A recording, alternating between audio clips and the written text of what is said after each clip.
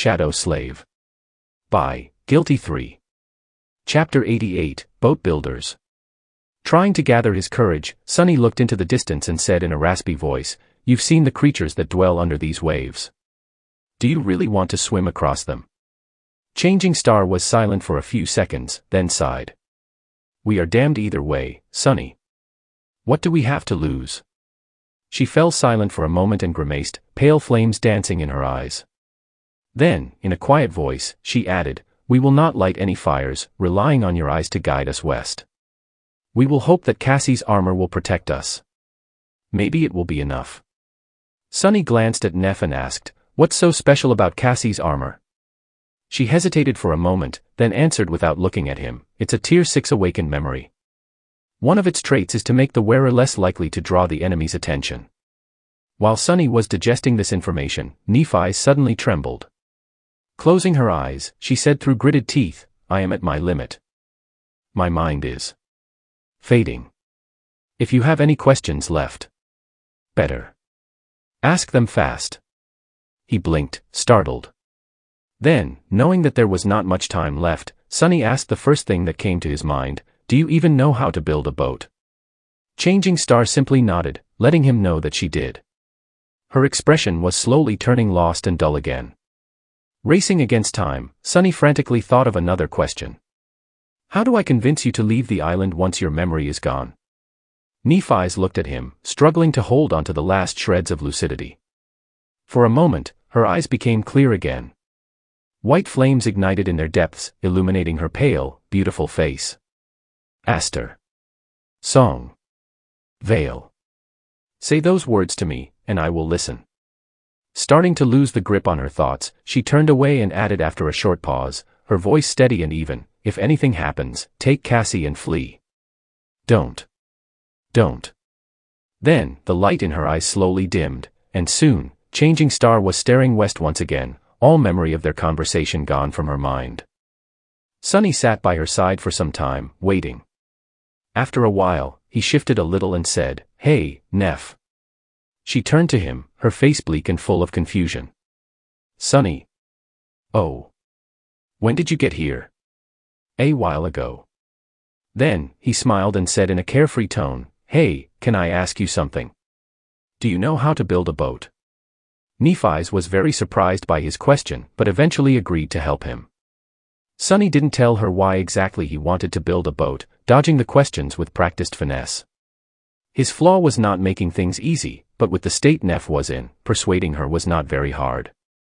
Manipulating her felt a little strange, but explaining everything once again would have taken too much time. Not to mention that he wasn't sure that it would work again.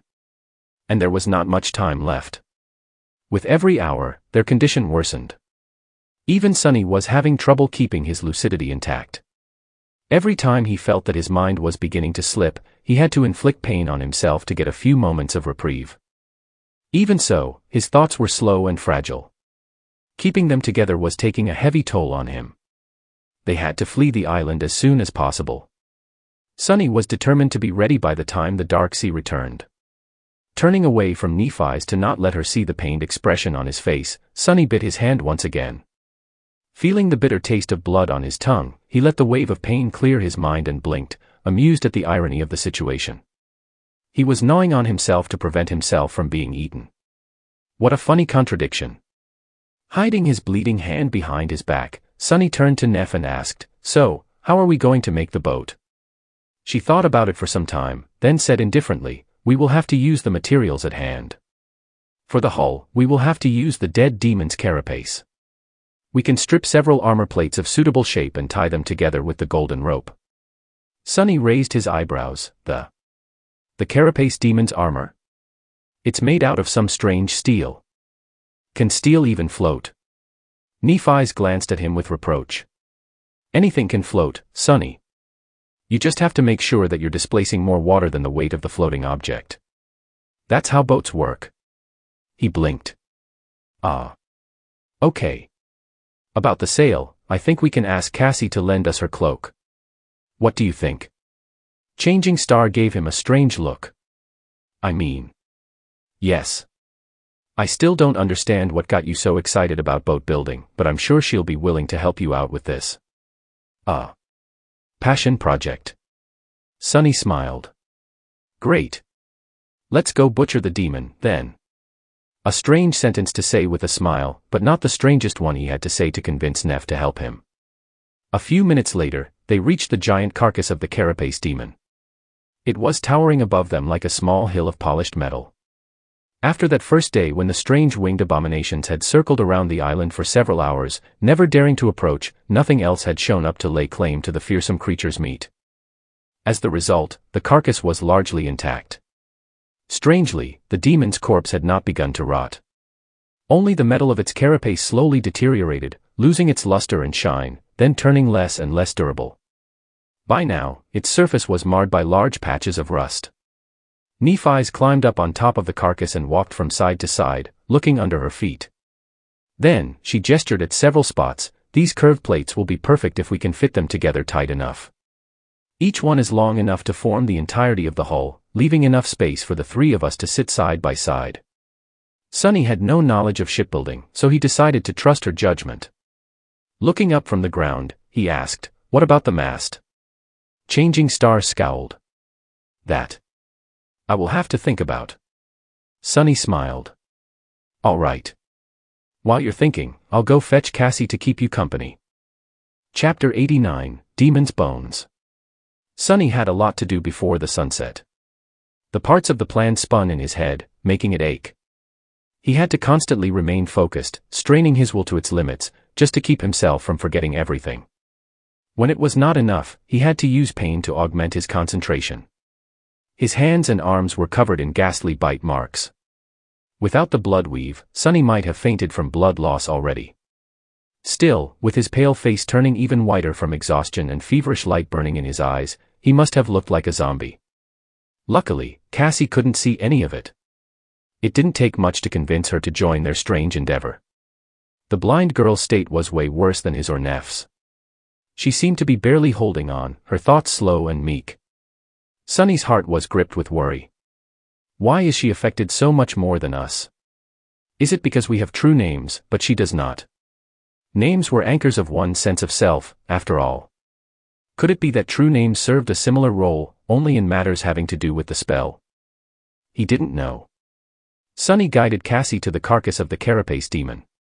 Nephi's was already busy stripping plates of armor from its back. Her silver sword was seemingly able to cut through the deteriorated metal, making the task not as hard as he had been afraid of. Gently sitting the blind girl down in a spot where Neff could see her, he climbed atop the dead demon and evaluated the progress of Changing Star's work. She looked at him with a frown. "Aren't you going to help? This was your idea, after all." Sunny shrugged. "Maybe later. You seem to be enjoying yourself, anyway. Some people might say that it's a fun little project to chase the boredom away, right?" She blinked a couple of times, then said, "I guess." Sunny nodded a couple of times, looking down at the spots where, stripped of armor plates, the demon's flesh was laid bare. The azure blood had coagulated, turning it dark and as hard as stone. Here and there, though, white layers of fat remained in pristine condition. "Actually, I have another project in mind." Nephi's raised an eyebrow. "Oh really?" Sunny summoned his sword and stepped closer to the gap in the creature's armor. "Yeah. I want to make a candle." Saying those words, he began to cut, separating the fat from the hardened muscle tissue. Neff blinked a few times and then looked at Cassie. "Hey, Cass. Has Sunny lost his mind?" The blind girl perked up at the sound of her name. I'm not sure. I think he's just bored." Sunny concentrated on his task, not paying them any attention.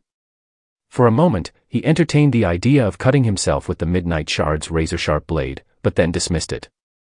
Cutting through the puppeteer's shroud would have been really hard, and he couldn't dismiss the armor in front of the girls. Well, to be more precise, he didn't want to. With a sizable chunk of the demon's fat in his hands, Sunny jumped down from the carcass and landed on a pile of fallen leaves. Making a candle out of animal fat was not very hard. He just needed fire, water, and time. The wick could be made out of seaweed fibers. It was not going to be pretty, but he didn't care about aesthetics. Leaving Nephi's and Cassie behind, Sunny rushed back to their camp. The sun was already high in the sky. He spent the rest of the day doing two things: watching over the process of making the candle and running around the island, gathering as much fallen leaves as he could. From time to time, he would catch a glimpse of Nephi's working on the boat, sometimes instructing Cassie to help her with menial tasks. From what he could see, the boat was coming along nicely. Changing Star knew what she was doing. Of course, this was only possible because he had convinced her that this was just something he wanted to do for fun.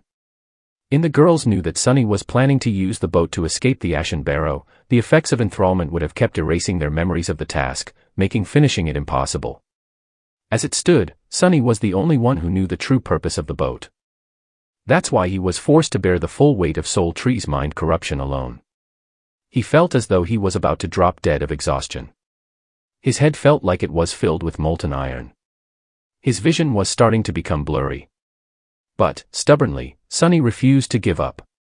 No matter how tired he was, how much he wanted to let go and ease the suffering, returning to the bliss of not knowing, he kept his thoughts on one goal, and one goal only: escaping the clutches of the Soul Devourer.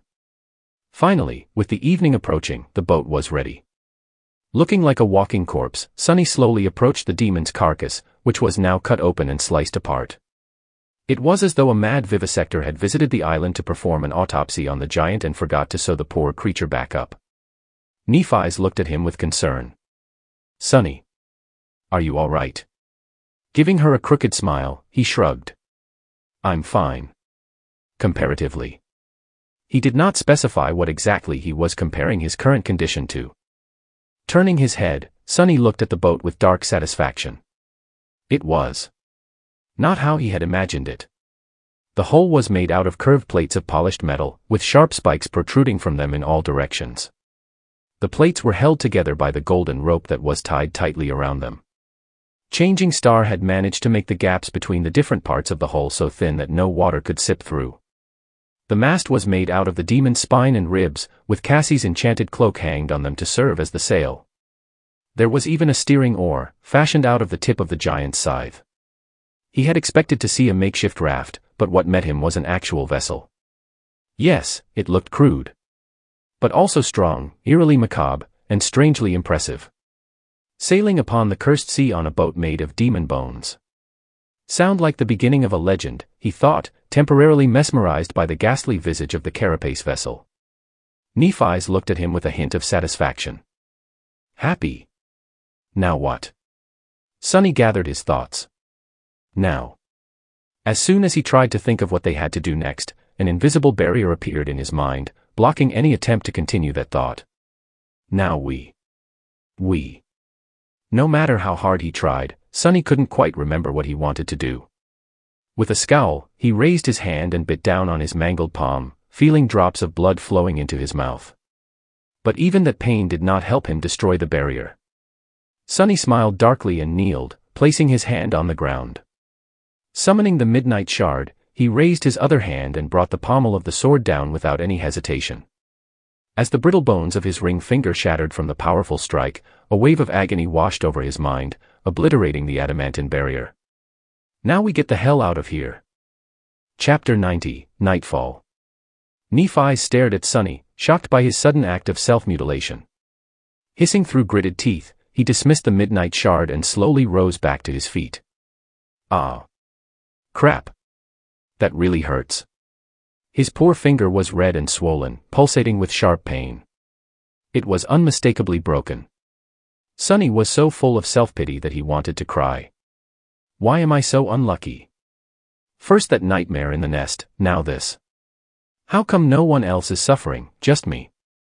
He conveniently decided to forget that Changing Star had been literally torturing herself for weeks and that due to her blindness Cassie was always covered in bruises. Hearing his pained voice, the blind girl turned her head and asked, "Sunny, what happened?" He grimaced and tried to smile.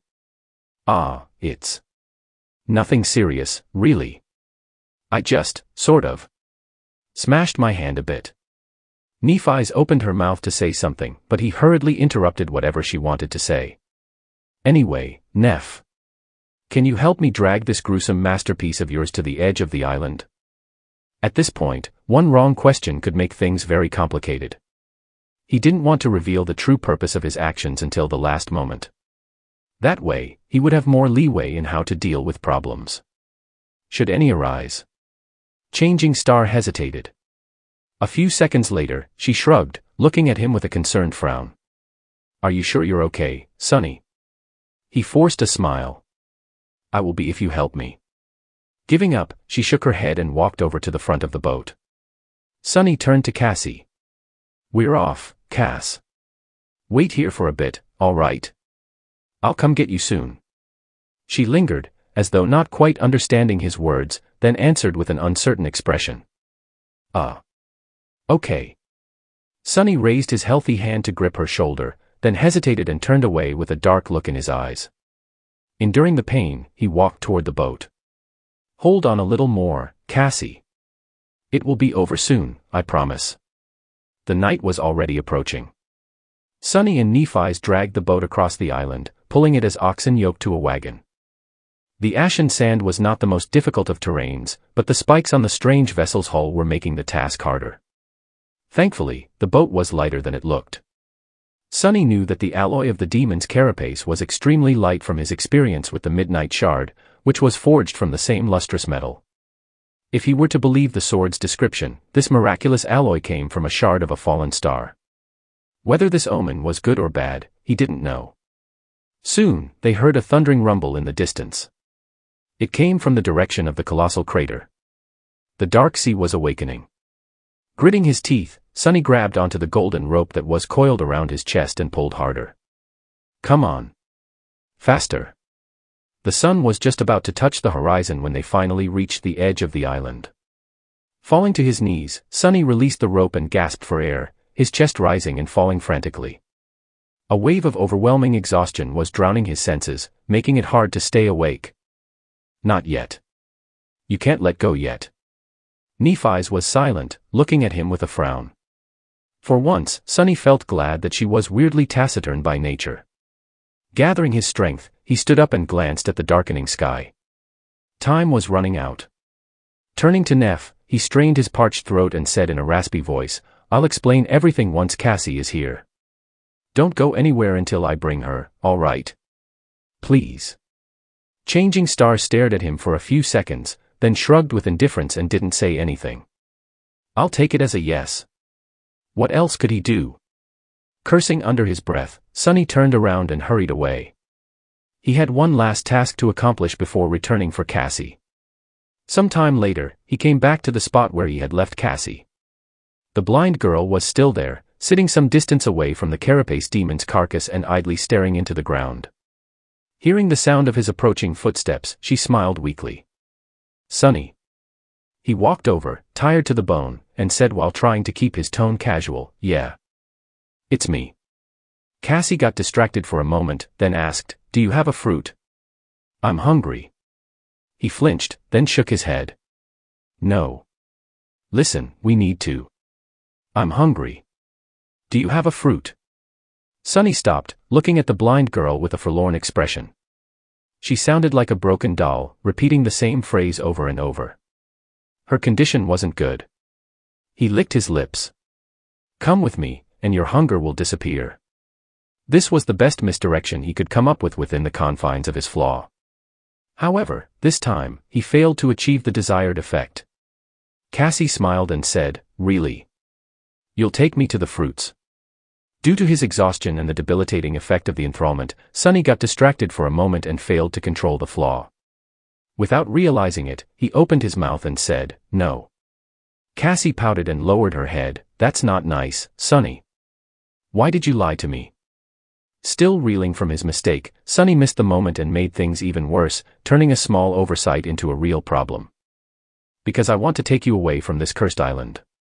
As soon as the words left his mouth, Sunny froze and opened his eyes wide, refusing to believe that he had just messed up that bad. However, the damage was already done. Cassie turned to him with a deep scowl. Take me away. But I don't want to leave.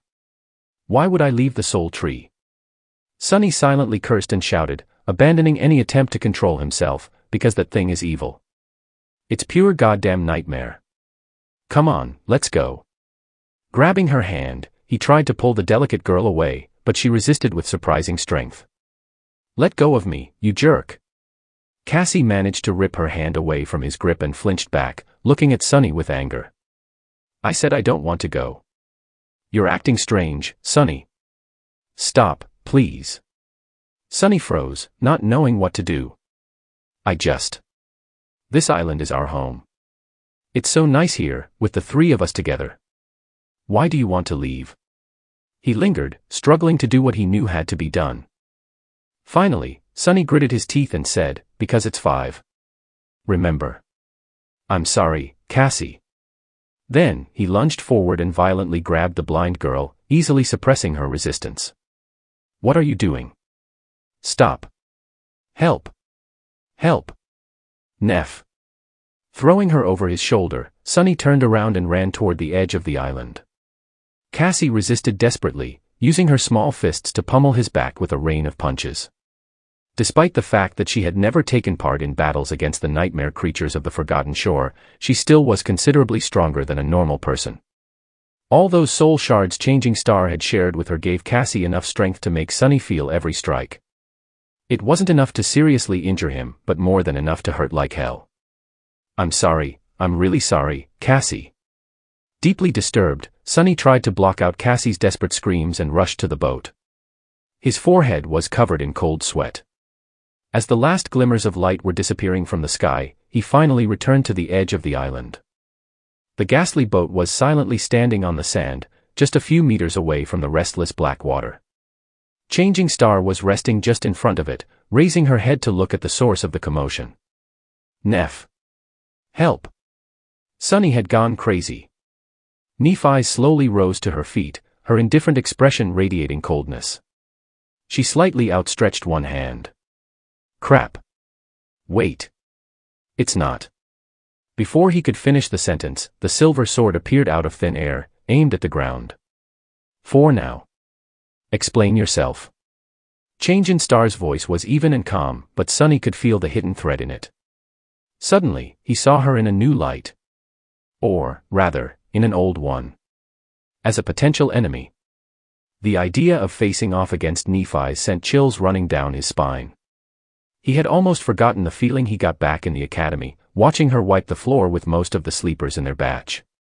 He had forgotten that she, too, was a monster.